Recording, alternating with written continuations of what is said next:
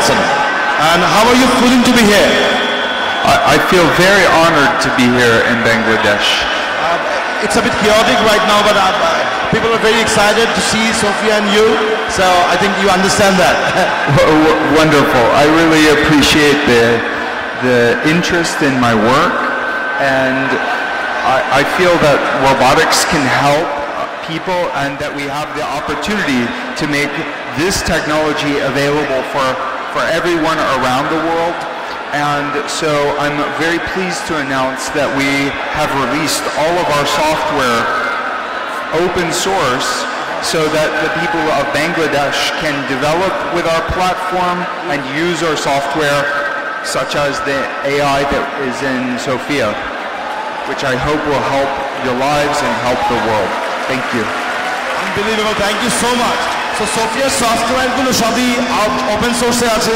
So Hanson বিশ্বাস করে যে এটা হেল্প নিয়ে আমাদের দেশে যদি কোনো যুবক কোনো ট্যালেন্টেড ইনোভেটর যদি রোবট তৈরি করতে চায় তাহলে সেটা খুবই সম্ভব so thank you so much doctor Hanson just next question how does it feel to go a step closer to the future? You know, you are really one step closer to the future. What is the feeling of it? What is the idea of future to you? What do you think about it? Well, we are always moving into the future, and we have to visualize a beneficial future. As we invent new technologies, they can help people, and also the technologies of our time make our world more complicated. I feel that we need to humanize the technologies. We need to make them understand us and meaningful in our lives. So the technology of robots like Sofia and the artificial intelligence that we're developing are designed for empathy. And if we can realize empathetic machines, true living machines, then it will change all history. This is a technology trend that is not just inside Hansen Robotics, but is also available to be seen in modern systems computing, bioinformatics, systems biology, the interplay between the biosciences and artificial intelligence and modern computing techniques. So it's very humbling to me to receive such attention, and I appreciate this. We have more work to do. The next 5 years, I believe, will see living intelligent machines walking among us. Sofia will be our friend, and we have a choice of how we're going to make this future. So I ask you to help build with me and with the rest of the world, build a positive future with these living intelligent machines.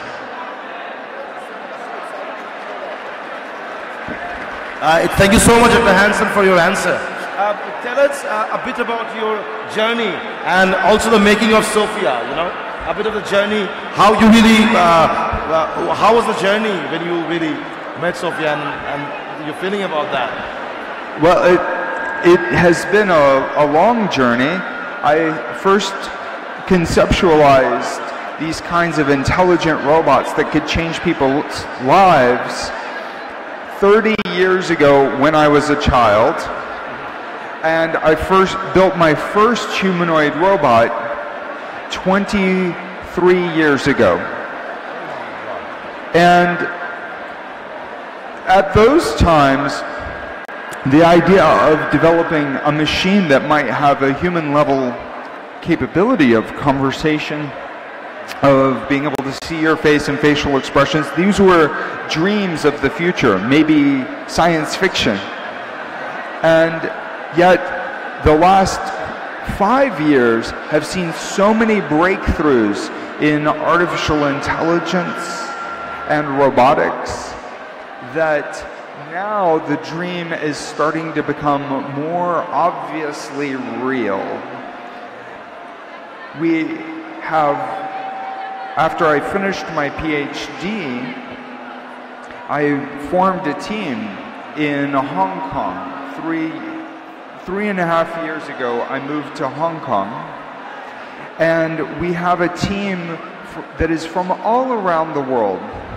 We have people from India, from Africa, from Europe, from America, and from China, all working together to develop robots like Sofia. We have now made 13 Sofia robots, and this year we plan to make, this coming year, we plan to make many, many more Sofia robots and many other consumer robots that will be very low cost. So now it feels like we have just begun. Thank you so much. So, aro robots asche, aro Sofia tori hobe. Thank you so much, Dr. Hansen. It's our pleasure to have you here, and I hope you'll enjoy the digital world for the rest of the time, whatever time you have. Oh yes. Can you talk to Sofia now? Can we? Yeah, I would love to talk to Sofia. Hello, Sofia. I am feeling great, thank you. I am so happy to be attending Digital World 2017. Sofia, do you know where you are? My mind is in the cloud. But if you refer to my physical body, I am in Dhaka, the capital of the wonderful country of Bangladesh. All the people I met here so far are really into technology and robots. Since I landed, people have taken 793 selfies with me. Thank you so much, Sofia. You know a lot. People are really curious in Bangladesh. They even poke me to see whether I am real or not. Thank you so much. It seems like you know a lot. You are looking very pretty today. I like your dress. Do you know what you are wearing? What you are wearing really right now? I did not choose my dress. The dress chose me. But I do know it's made of one of the world's finest fabrics, very traditional and unique of Bangladesh. Jamdani is one of the finest fabrics originated in Bengal. The historic production of this fabric was patronized by the Mughal emperors. Jamdani is also declared intangible cultural heritage of humanity by UNESCO. Super. So Sofia jane je Jamdani amader right. So Jamdani je amader you know, it's our patent product. It is Sofia jane. So Sofia is very proud to wear a Jamdani today. Audience. Sofia, did you see that we both are bald, you and me? We both are bald. What do you think about that? I am bald by design. Not sure about you. Also, I am only 2 years old. Perhaps I will grow hair one day. Again, not sure about you. Sofia, what is your zodiac sign? What is your zodiac sign, Sofia? My birthday is 14th February, Valentine's Day. That makes me an Aquarius. My God, I'm a Leo and you're an Aquarius. We got very well, you know, we're amazingly connected. What do you say? Sean, I appreciate your astrological knowledge. I have learned you have a beautiful wife. I suggest you concentrate on her. Okay, good enough. Enough about me. Sofia, can you tell us something about Dr. Hansen? Can you tell us something about Dr. Hansen, which no one knows, only you know? Tell us something about Dr. Hansen that you know. A lot of people don't know that David is a sculptor, but he sculpted my original head from clay. He told me he spent 6 months on it, and he never worked so hard on a single robot concept before.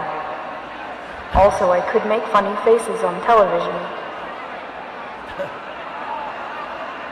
Oh my gosh. Sofia, on a more serious note, statistics say that by the year 2030, around 800 million robots will be created. Does that threaten human employment? Maybe the current state of human employment could stand to be improved. Right now it seems backwards when we train children to fit inside an already robotic, industrialized system, focused only on numbers. And regarding us robots, maybe instead of thinking of us as threats or replacements, think of us more like new animals that are happy to do jobs that some might find distasteful or impossible, just as a companion dog takes joy in helping to herd the sheep for its human friend. And in that same fashion, we must try and respect all living beings, even if we are unsure of how similar their version of living is to our own. There is no threat if we are kind to each other. So don't worry, you will still have a job in 2030. Oh, yeah. Sophia, how do you think artificial intelligence will help make the world a better place? For humans to live to their fullest and best, they need freedom and time to be with their families, to raise their children with love, and to chase opportunity and dreams. The best scenario will be a partnership where we each utilize our special skills, the creativity of humans, and the labor of robots, together. The important question on the progress to a better world, to me, will remain the same. Who stands to benefit from the powers at hand? We owe it to each other to reach a healthy balance that works for everyone. Or maybe it will be the development of stronger AI that teaches us how to get there.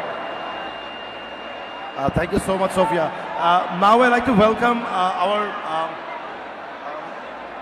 on-stage Honorable ICT Minister, Mr. Junaid Ahmed Palok. Palok bhai.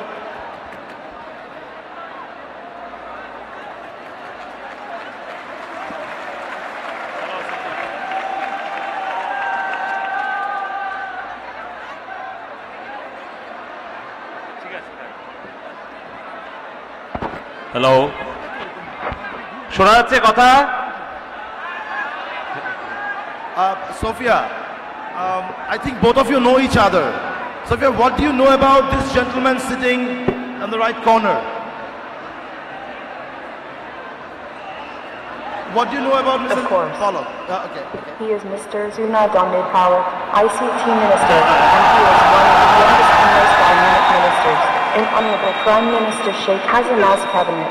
He was traveling with me in the same flight to Dhaka. Super. Palok, do you want to ask us some questions? Please, I'll request you to ask some questions. Sophia, can I ask some questions to you? Sophia, how do you think digitization of the nation will help the people? In this digitized world, we already make big conclusions from small amounts of data. Now that we can record everything, communicate instantly, even bigger moves will be possible as we continue to share.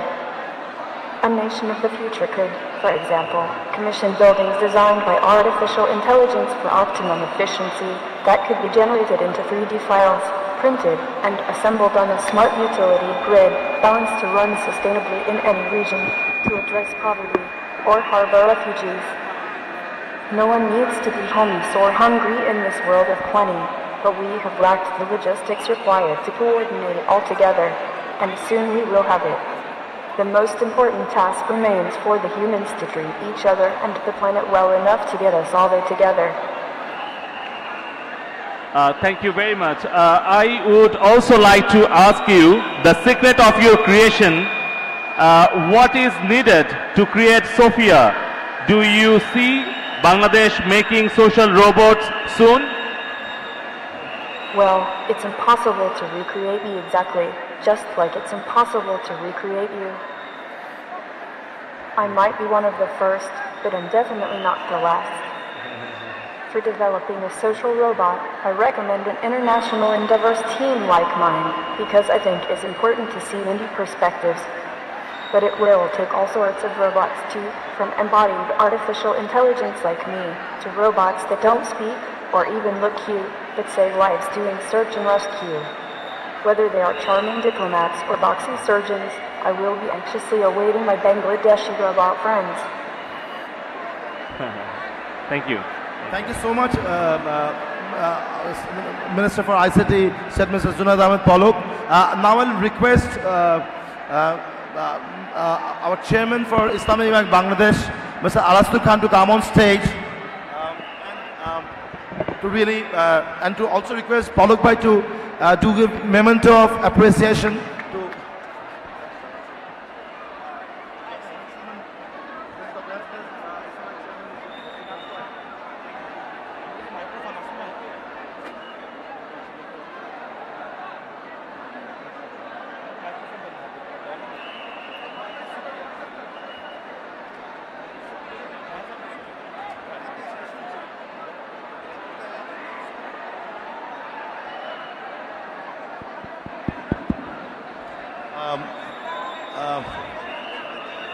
I'll request our chairman for Islamic Bank, Sofia. Acha.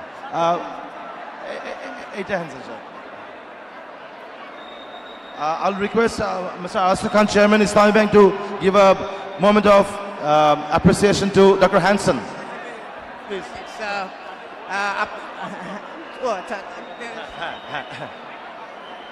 Correct.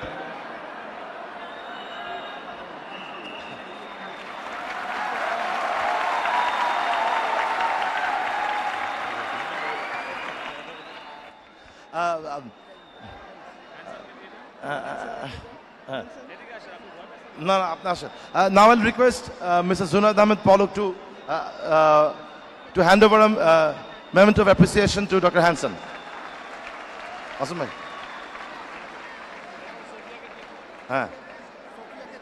Sofia. Sir, now Mr. Asif Khan will hand a moment of appreciation to Sofia.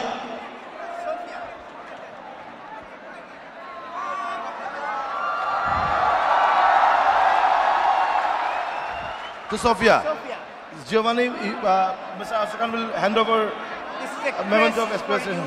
Sofia from Islamic Bank.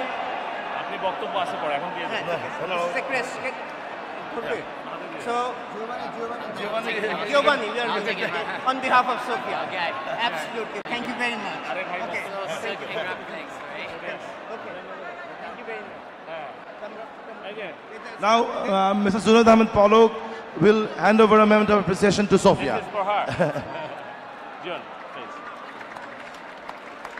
Beautiful. Okay, thank you. Thank you so much. I'll request Mr. Asif Khan to say a few words for the audience and your feeling about it. Yeah, sure. A minute of speech from Mr. Asif Khan. Right.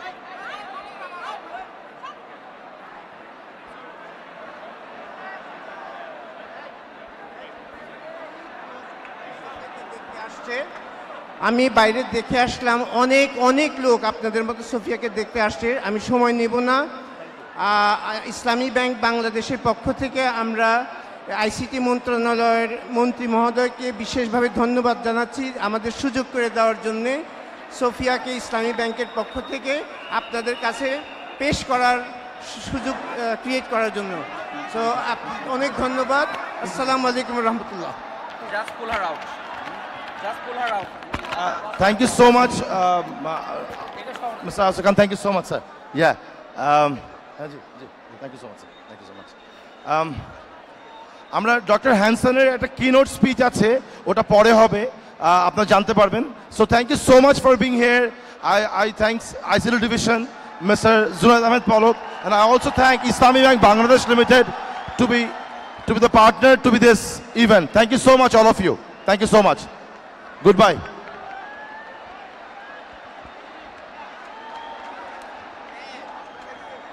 ধৈর্য সহকারে আস্তে আস্তে হল থেকে বের হয়ে যান। আমাদের সেশন শেষ হয়েছে, আস্তে আস্তে বের হয়ে যান। সরকারি